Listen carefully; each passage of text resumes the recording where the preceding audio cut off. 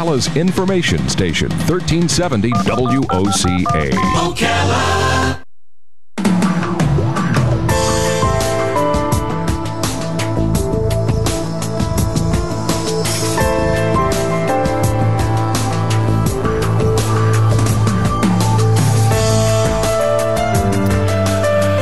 All right, 25 minutes before 11 o'clock. Thank you for tuning in. If you talk about your beliefs, there's a good chance you're going to be in a heated discussion with somebody, and it is kind of a crazy world when it comes to our beliefs. When somebody says, "Do you believe in God?" I always say, "Yeah, I believe in God." Well, what do you know about God? I don't really know anything. You know, do you believe in Jesus? Yeah, I believe what he said. I believe what he taught.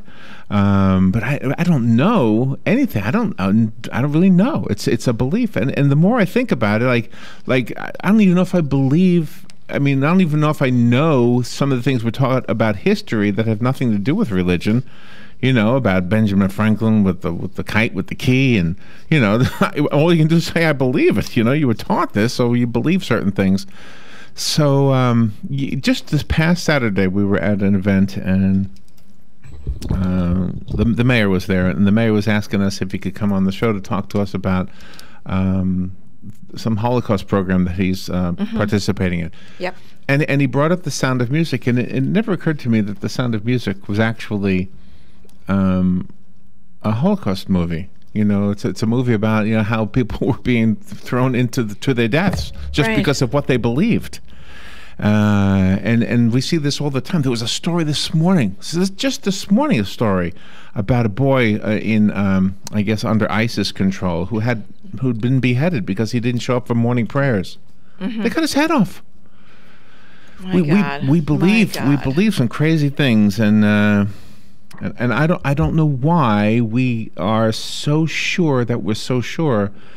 So when I heard about this book, I thought, you know, this is really right up my alley, because I've always said, you know, you can ask somebody, do you believe this? No, I know that. Do you believe this? No, I know it. How do you know it? Is there a heaven? Yes. How do you know? Exactly. You only believe it. Rabbi Ben Kamin is on the phone.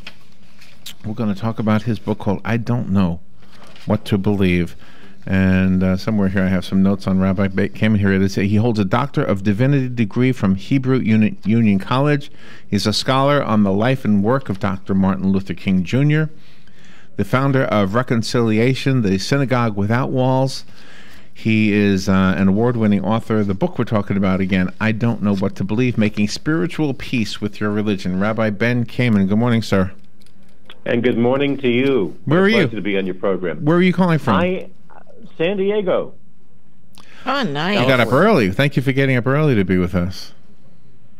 No, it's fine. It's not that early, and we're about to have some rain, so the whole city is coming to a standstill because we never get rain. And even though we need it, people get very concerned, freak out. So when we're children, we go to Sunday school or synagogue, and we come out, and we I don't know what we're taught about the other religions, but you know what you're taught about your own. And so you go back to your own neighborhood, and I was brought up as a Lutheran kid, so Christian, in other words. And I'd have my Jewish friends, and I would say, "You don't believe in Jesus?" My teacher said, "You don't believe in Jesus," and he goes, "No, we don't believe in Jesus." And I said, "Okay, well, let's play anyway." And it didn't really get in the way. It was just like, "Oh, okay, well, that's what they teach you. They teach us something different." Yeah. And even within the religion, I mean, within Christianity, you have Catholics, and there's so many different things. Even in Jewish, right? You have Orthodox and non-Orthodox. Well, I mean, the old joke is if you have 4 Jewish people having an argument, you're going to have six outcomes. I mean, yeah, there's no question about that. But that's exactly the point. That's supposed to happen. That's part of where we're going, maybe, in terms of what this book is about. This book, I Don't Know What to Believe. We are supposed to argue with history, argue with faith, argue with God, and that's not what we're hearing in church or in Sunday school. We're told, we're hearing, you need to obey, and that's not really that helpful. And I always think that God wouldn't make us. I always ask this question: why did God make it so hard to understand that there was a God? I mean, why doesn't he just put a big picture up in the sky and there he is? Okay. Yeah. Or something. I mean, gosh, hoping I don't get struck dead by saying that, but you know what I mean? It's like, why? if this is the only way you're going to live in heaven is if you believe in something that's hard to believe in, that doesn't sound fair. You know? Well, that's a great question, Larry. The first thing is that the whole God concept, and I believe in God. I want to make that clear. It's a beautiful thing to believe in, but that doesn't mean I know God. Getting back to your opening comments, which I thought were very intuitive. So when you ask that great question, why didn't God just make it the system work so we could see, and it was very plain and very evident who and what God is? That's because we didn't. I should say God didn't do that. We did that, and for many good reasons. But unfortunately, the creation of a God concept, in as much as something out there exists that's greater than us, I do believe that, was a function of the human mind, which is supposed to be a yearning, poetic, yes, even anguished, and certainly questioning entity, the human mind. That's why we have poetry. So you start with that. I mean, this is something we came up with to help us cope with a world that is hard to understand. Do you think that there are too many people calling themselves religious leaders? Because you've got people like Jesse Jackson and other people that don't really have a church, but they're going around professing that they know. Well, I'm not going to speak to Jesse Jackson because I happen to know him, and so. But that's an interesting example of the kind of person who creates an ethos of authority and spiritual judiciousness because of ego, because of circumstances in which someone like that was involved, and he was involved, and has been in some historic things. But I will say to this, I'm a Jew, but I'm extraordinarily inclusive. I certainly hope. I couldn't have written this book without that we're all God's children. We're all just speaking different languages to get to the same conclusion. But Jesus didn't have a building. Moses didn't have a building. Where, people didn't come to... I mean, yes, Moses oversaw construction of a portable tabernacle in the desert for the Hebrews, which became the template of all churches, synagogues, and mosques. But what goes on in the Scripture takes place. That's the beauty of it. Takes place outdoors, in mountains, under the sky. And it's not enclosed. It's not housed in. Now, so we had to build buildings and to develop institutions to manage and to offer religiosity to people. But real spirituality is like the Scripture. It's in the open. And so the irony is that the very Scripture that many religious leaders, yes, there are too many religious leaders who call themselves leaders.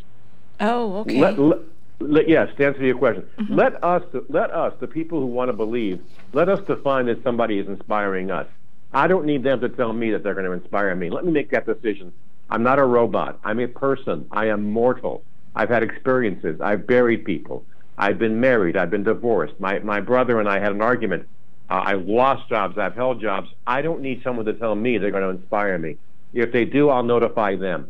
Oh, there you go. Well, That's good. I love this. But if you were laying down the law with good intent for the children of your children of your children, as Moses and or God did with the Ten Commandments, okay, we can say it was Moses. We can say it was God. Right. Moses is the one with him. So you would say, you know what? Don't kill each other. Okay. The fact that may have come from God, I mean, why do we even worry about that? That sounds like a pretty good message. I'll try make an answer to that, and that is that the issue of that remarkable story, that a man was so moved, a man in a position of leadership was so moved to bring some laws of decency to a group of former slaves who didn't even know they were human beings because they had been slaves all their lives, and their parents and their parents' parents. That's a beautiful idea. It's like you. I love that. But I don't have to know for sure that Moses actually climbed Mount Sinai and had this commiseration with the deity for 40 days and 40 nights.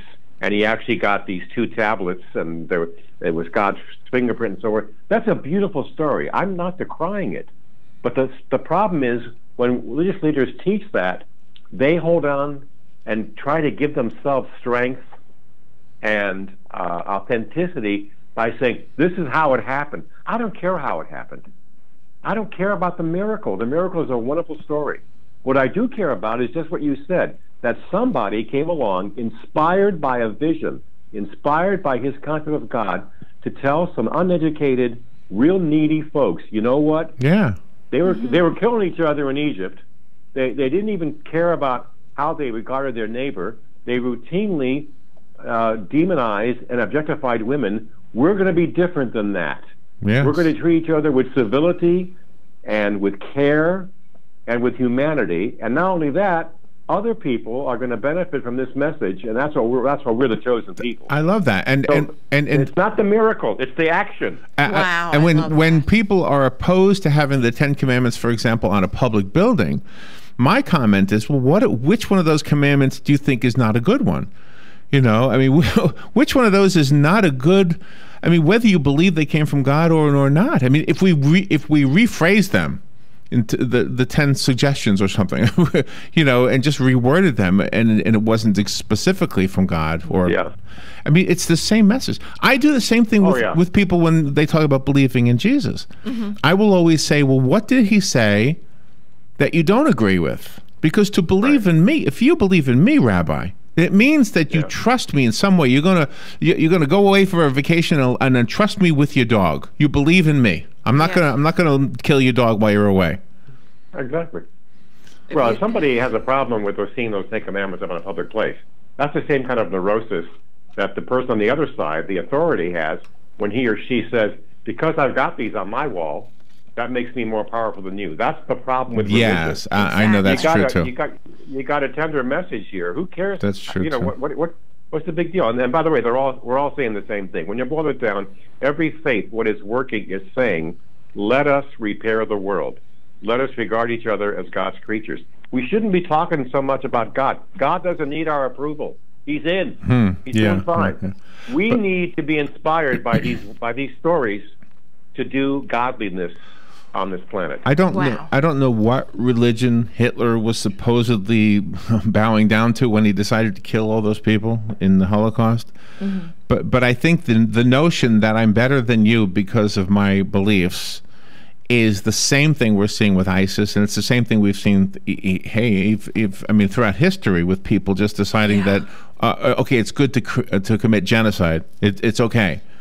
Because in the name of God, we're going to do this. And as you just pointed out, there's no way that's in the name of God. Well, but it's not in the name of God, but it's in the Bible. That's the irony. When people regard Scripture, they think it's the most perfect thing that's ever been put together. Well, it's not. It's highly flawed, and it's like leather. Leather is a beautiful thing. You can create wonderful things to wear, to have, to work with through leather. But the flaws in it prove that it was made by human beings. The Scripture was not written by God. The Scripture was written by people inspired by God, and if we get that straight, we'll stop killing each other. Because if we believe it was written by God, then we can take the authority to kill people in the name of some belief we have. We just do a transfer. So I love religion, and I love the Scripture exactly because do you know men and women were inspired enough to write this kind of poetry. They sure were. There was the Bible teaches us that Noah was spared because he was the only righteous one God could see. And he spares not only Noah, but his whole family. But then later on, when the whole flood is done and he's sleeping in a tent naked, he curses his son for seeing him naked. It's like, that doesn't sound like a good man to me. Wait a minute. You must have read Kamin's new book. I don't know what to believe. That's a big story in there. That's exactly right. By the way, just think about Noah. The Noah story is remarkable. That is perhaps the most well-known story in the history of the world. But actually, it's interesting. If you look at the Scripture very carefully, it says Noah was chosen because he was the most righteous person in that time. Now, what kind of time was it? Everybody was killing everybody else. There wasn't a trace of decency in the world, so much so that it broke the heart of God, that God had to literally flush out the world he had made and start over again. So if Noah is the best dude in that period, this could have been the biggest putz you ever met, because compared to his time, he was better than an entire globe of criminals, despots. So you gotta look at that. See, that was written by a human being who was trying to teach us that everything is relative. But can you imagine going to bed naked in the tent, and the son you love comes in and sees you naked, and all of a sudden you hate him? We didn't Well, hate you know him, why I we can just yelled imagine at that? Because that's within the realm of human nature. And when you regard the Bible, well, a series of incredibly powerful stories written and created by people who really were looking for the same thing you and I are looking for, some answers. And you realize that, yeah, I mean, why do we pick up the newspaper and see that same story every day, or go online, and not go, what is that? Well, how can that be? But it's in the scripture. When we notice that, it's like a discrepancy. It's not a discrepancy. It's the report of a human being. Every American leader, almost without exception, who has changed our country in one way or the other, hopefully for the better, was also discovered to have had very significant flaws. They're people. Sure. We're doing the best we can. There's not a person that does. Yeah, yeah. Well, and we blame a lot of things on Eve too, because of that Apple thing. Oh yeah, she started it all. I mean, we'd be all naked if we didn't have that. when God says, well, that story was written by a man. No question about that. That particular story was written by a man. Okay, so they're naked and God sees them and they're ashamed and all of a sudden, so we have clothing. I mean, think about every creature God has ever made. None of them wore clothes except for us. Yeah. Well, look, God had a plan that we had to have malls eventually with clothing stores. So let's go. I don't know what to believe now. How do you help the people have a good balance when you have different beliefs and they get married and they're raising their children? Well, you listen very carefully and you tell them that you do believe that we're all God's children. This is America, for heaven's sake. And we are succeeding in this country. I like that in that expression. sense. This is America, for heaven's sake. Yes, yeah. And then we're succeeding to be a true pluralistic society when we have enough respect for our respective faiths and for each other's love to find a way to find a common language and get married. Marrying someone of another faith doesn't change your faith. It just grows you as a person because you love somebody. And I must add that Moses, who was a pretty successful Hebrew, pretty good career. And, you know, a lot of the Jewish people in my community are very anxious about intermarriage, and I understand that because history has not been good to us, and we don't want to lose our numbers. However, Moses, in the scripture, you can look it up, was married twice. Just look it up. Both times intermarriages. The first time he was married to the love of his life, Zipporah, she was the daughter of the Midianite high priest. She was, as they would say, a pagan. And they had a wonderful marriage together, and he led the Hebrews out of Egypt and became the icon, the world's first civil rights leader. Later, when he lost Zipporah in the desert, he remarried, and he married a black woman. It's in the Bible. You can look it up. I'm not making this stuff up. As a matter of fact, the Bible points out that his brother and sister, Miriam and Aaron, were really upset and were racially indignant, and God punished them for being that way. So I can't possibly honestly tell somebody that they shouldn't marry somebody that they truly love based on their faith. Faith should guide people to each other, not away from each other. Do you know, we have had in Christianity, we've had people who I believe have hijacked the religion to make it not exactly what I think it is in Christianity. We've had evangelists on TV who are clearly only after the money. You know, and we've got Muslim friends, Robin and I, and they have nothing to do with some of this stuff that's causing the terrorism. But yet we as Americans, we seem to be connecting the two. Say, oh, that's Muslim, they must be the same mind, but they're not at all. And those people, those ISIS people, and that kind of mindset have hijacked that religion. It's just as Hitler hijacked Christianity. I mean, Hitler was using Christianity to do what he did. Well, because these kinds of folks in all the faiths, and you know, my heart breaks for the Islamic people because that word you're using is exactly apropos, hijacking the faith. You know, Muhammad from the 7th century was the most inclusive leader of all the great religious faiths because when he created, not alone, but he inspired the creation of Islam, he actually made it very clear that it was predicated on the belief that Judaism and Christianity, which preceded Islam, were both true, and Islam was a continuance of it. How ironic that those people in that great faith who have turned it to terrorism, or a segment of it, I should be clear, have completely perverted the message of Muhammad himself. There's a great story in the Quran, and I quote stories from all the scriptural documents in this book. I don't know what to believe. that Muhammad was with a friend and standing by, and a funeral procession went by. This is in the Quranic tradition. This is in the Islamic literature. And he stood up when the casket went by, and his friend said to him, "Why are you standing up? That man who died was a Jew." And Muhammad says to him, "Wasn't he a person?" Oh. That's in the.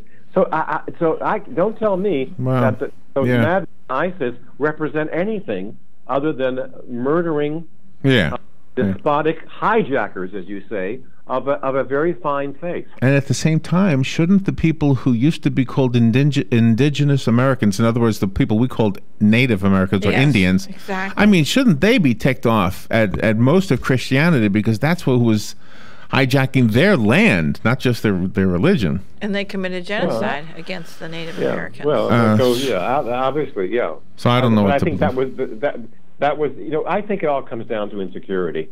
I think a lot of men and some women need to feel that they're larger than they feel that they are by making somebody else smaller.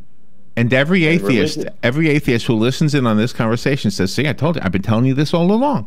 Yeah. I've been telling you this all along. What was John Lennon said? "I don't believe in Jesus. I don't believe in Krishna. I don't believe." He went through the whole list. He said, "I just believe in me and Yoko." I don't know if you remember that song, but that wasn't. Yeah. You got to believe. Well, in I think something. he was disillusioned with what the faith were bringing upon. I mean, I think that's where he was. That's where he was going. I mean, he was disappointed in them, and he didn't. And so tragically, he was cut down at the age of 40, long before the madness of the 21st century, when the extreme, of course, being the jihadists.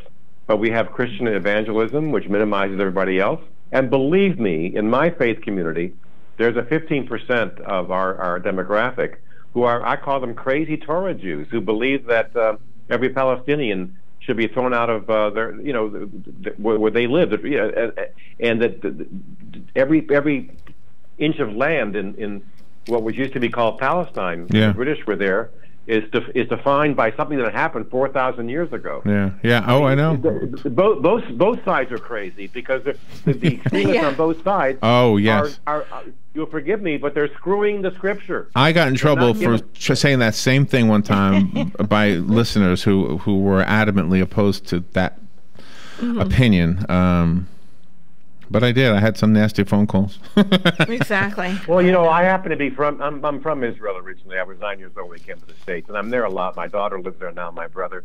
And I for decades, I've sat with and talked with Israelis and Palestinians. And you know what? They don't talk about Scripture. They talk about how to get along together. They just want their kids to be able to go to school, go to a movie in the evening, and find a way. Again, it's religious demagogues who have fueled the flames of that. But that doesn't mean that religion or spirituality are wrong. It's the people who are responsible for it who should be thrown out. They've lost any contact with the real message of Moses, Jesus, and Muhammad. The Scripture actually is about tenderness. And if the real messages of these people we hold up as religious icons, like Moses or Jesus or Muhammad, if we hold them up, or Buddha, or any of the other religions' main people, I mean, if their basic message is being perverted by those who want to use it for some reason, then of course we should say, come on, come to your senses. This is 2016. You can see through it all. You can see through a phony. Well, I think we've all been numbed by our iPhones, but there are a lot of good people out there who are looking for a place to alight, and it is okay. And this is what I'm trying to convey in this book. It's okay to be selective in what is meaningful to you in the Scripture, because you are meant to think. Religion should not teach you what to think. It should teach you to think. Religion is law, but spirituality is love. And you got to find a balance between the two. And sadly, in my community, in the synagogues, in many Christian churches, and in many mosques, the people who are standing up and talking have lost touch with the fact that this is meant to be poetry, not polemics. It's about love. Well, we had a lunch one time with a great rabbi in our community, and we were talking about this one time, and I know we've almost out of time, but the bottom line is, you know what? You believe we should treat each other with respect, and so do we. That's the bottom line, isn't it? Yes. I don't know what to believe is the title of the book. Rabbi Ben Kamin, what a stimulating conversation. Thank you for being on the air. Do you have a website? Yes, I do. It's very simple. It's benkamin.com, B as in boy, E-N, K-A-M as in Michael, I-N, like in Nancy, benkamin.com. Excellent. Thank All you. my books are available. This is WOCA Ocala. We'll be right back. Marco Rubio trying to get some traction in the GOP presidential race, winning the Puerto Rico primary, as candidates look ahead to next week's winner-take-all primary in Rubio's home state of Florida. Donald Trump is way ahead in the Sunshine State and has been calling on Rubio the dropout. Trump lost Maine to Ted Cruz, but brushed off the defeat on Fox and Friends. Did okay up there, but I only went there for a brief period of time. Voters go to the polls in 4 states tomorrow. Fox Radio's Rachel Sutherland. For Democrats, the Michigan primaries tomorrow. Bernie Sanders won yesterday's Maine caucuses. Peyton Manning makes it official today, announcing his retirement after 18 years in the NFL. Broncos safety David Bruton. When he would get up there and speak, he always started it off with, a good amount of jokes, but we knew that what Peyton was all about business. Manning, a 2-time Super Bowl winner, the only quarterback to win it on 2 different teams. Fox News. We report, you decide. When it comes to commercial vehicles, it's time to drill down to the details. If you're not driving the new